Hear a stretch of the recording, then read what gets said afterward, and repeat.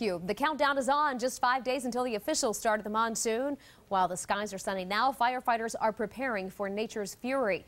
Tucson Fire ramping up their swiftwater rescue training with 3 sessions scheduled this week alone. According to Captain Barrett Baker, all of the city's firefighters will have water rescue practice before the season's storms arrive.